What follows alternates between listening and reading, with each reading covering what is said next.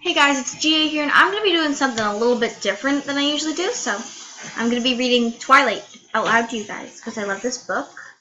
And there's the cover right there for you, in case you all, I don't know, need to see the cover or something. I don't own the picture. I own the book, though.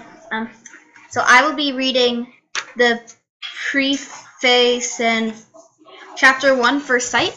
Okay, so yeah, there's 24 chapters. So here's what you see, a quote on this first page, and so here it is. But of the tree of the knowledge of good and evil thou shalt not eat of it. For in the day that thou shalt eat if thou shalt surely die. Genesis 2:17. Well, that's pleasant. Preface, or however it's pronounced. I never given much thought to how I would die, though I had reason enough in the last few months, but even if I had, I would not have imagined it like this.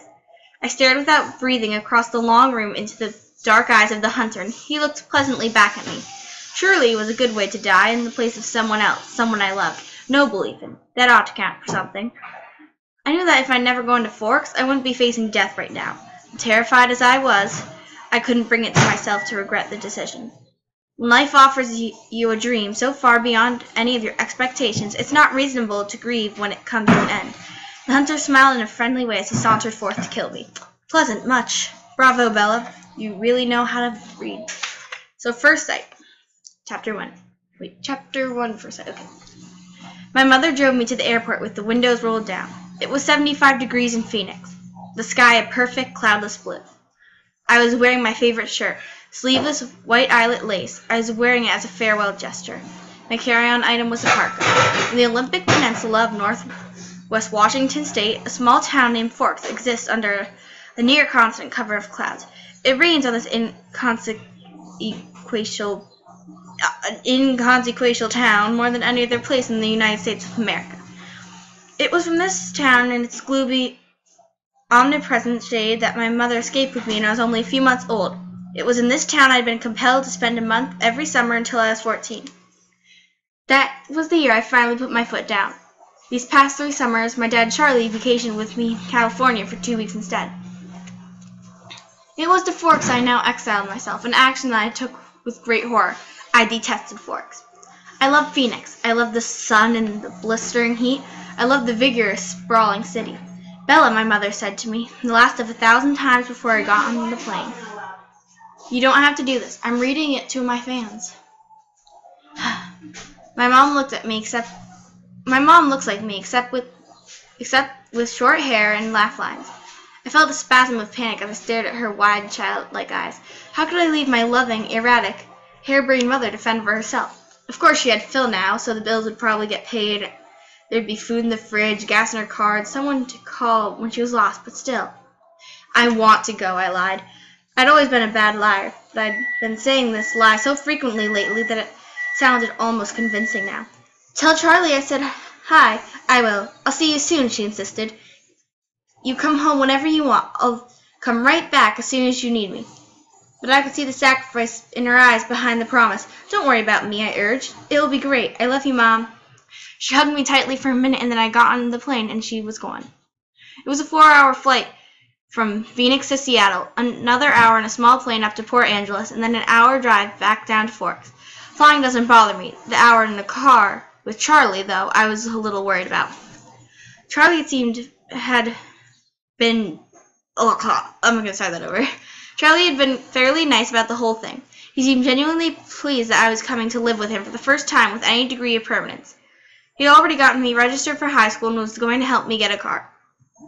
But it was sure to be awkward with Charlie. Neither of us knew, and neither of us would anyone call verbose, and I didn't know what there was to say regardless. I knew he was more than a little confused by my decision.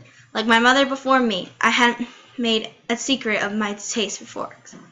When I landed in Port Angeles, it was raining. I didn't see it as an omen, just unavoidable. I already said my goodbyes to the sun.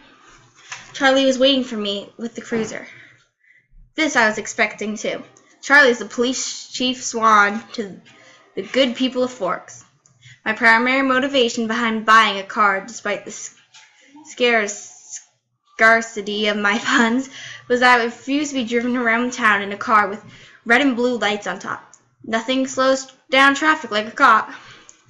Charlie gave me an awkward one-armed hug when I stumbled my way off the plane. "It's good to see you, Bells," he said, smiling, as he automatically caught and studied me. "You haven't changed much. How's Renee?"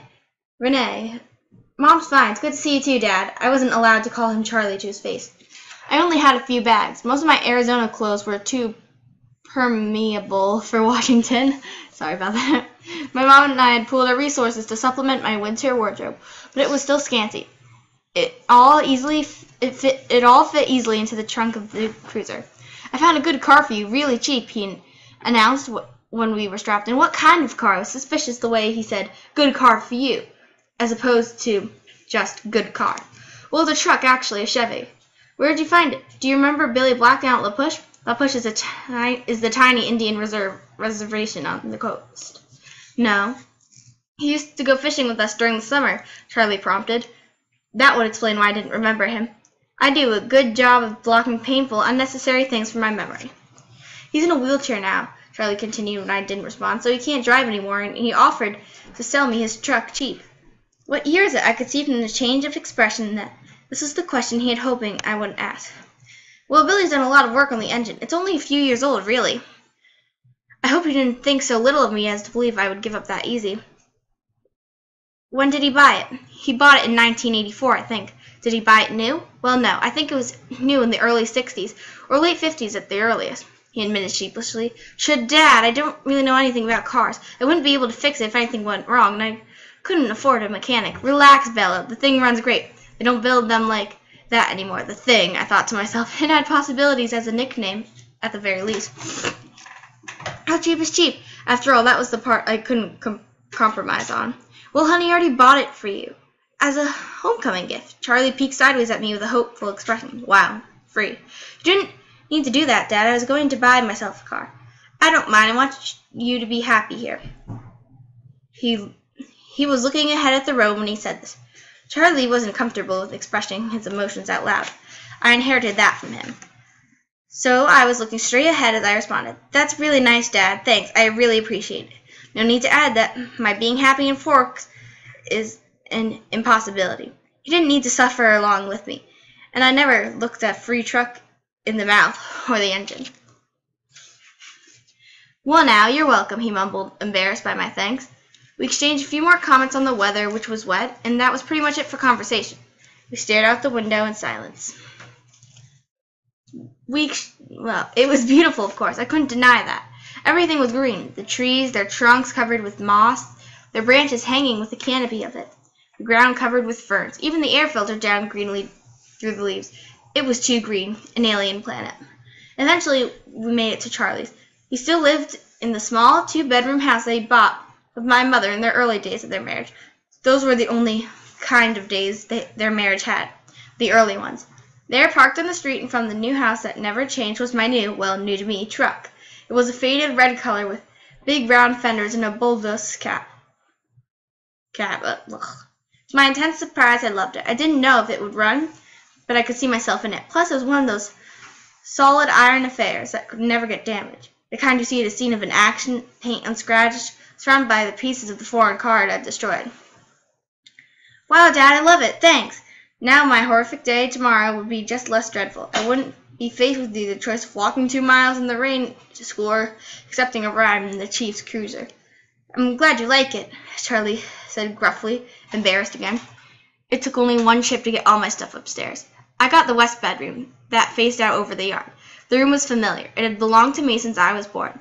The wooden floor, the light blue walls, the peaked ceiling, the yellow lace curtains around the windows, these were all a part of my childhood. The only changes Charlie had ever made for me were switching the crib for a bed and adding a desk as I grew. The desk now held a second-hand computer with a phone line for the modern staple The desk now held a second-hand computer with the phone line for a modem stapled along the floor to the nearest phone jack. This was a stipulation from my mother so that we could stay in touch easily. The rocking chair from my baby days was still in the corner. Don't turn off on me, okay? There was only one small bathroom at the top of the stairs, which I would have to share with Charlie. I was trying not to dwell too much on the fact. One of the best things about Charlie is he doesn't hover. He left me alone to unpack and get settled, a feat that would have been altogether impossible for my mother. It was nice to be alone, not to have to smile and look pleased, a relief to stare dejectedly out the window at the sheeting rain and let just a few tears escape. I wasn't in the mood to go on a real crying jag. I would save that for bedtime, when I'd have to think about the coming morning. Forks High School had a frightening total of only 357, now 58 students. There were more than 700 people in my junior class alone back home. All of the kids here had grown up together, the grandparents had been toddlers together. I would be the new girl from the big city, a curiosity, a freak. Maybe if I looked like the girl from Phoenix I could work this to my advantage. Physically, I'd never fit in anywhere. I should be tan, sporty, blonde, a volleyball player, or a cheerleader, perhaps. All the things that go with living in the Valley of the Sun. Instead, I was ivory-skinned without even the excuse of blue hair or red eyes, despite the constant sunshine. I'd always been slender, but soft somehow, obviously not an athlete. I didn't have the necessary hand-eye coordination to play sports without humiliating myself, and harming both myself and anyone else who stood too close. When I finished putting my clothes into the old pine dresser, I took my bag of bathroom necessities and went to the communal bathroom to clean myself up after the day of travel. I looked at my face in the mirror as I brushed through my tangled, damp hair. Maybe it was the light, but I already looked shallow, unhealthy. My skin could be pretty. It was almost very clear, almost translucent looking. But it all depended on color. I had no color here. Facing my pallid expression in the mirror, I was forced to admit that I was lying to myself. It wasn't I'd physically never fit in. If I couldn't find a niche in the school with 3,000 people, where were my chances here? I didn't relate well to people my age. Maybe the truth was I didn't relate to people, period. Even my mother, who I was closer than anyone else on the planet, was never in harmony with me, never on the exact same page. Sometimes I wondered if I was seeing the same things through my eyes that maybe the rest of the world was seeing through theirs. Maybe there was a glitch in my brain, but the cause didn't matter. All that mattered was the effect, and tomorrow would be just the beginning. So that was pages 1 through 10 and the quote preface thing.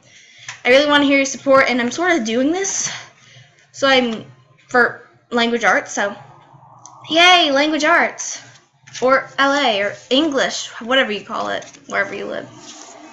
But anyways, thanks for watching, and if you hate Twilight, then why are you watching this? But anyways, thanks guys, and I will be posting later with another video of this.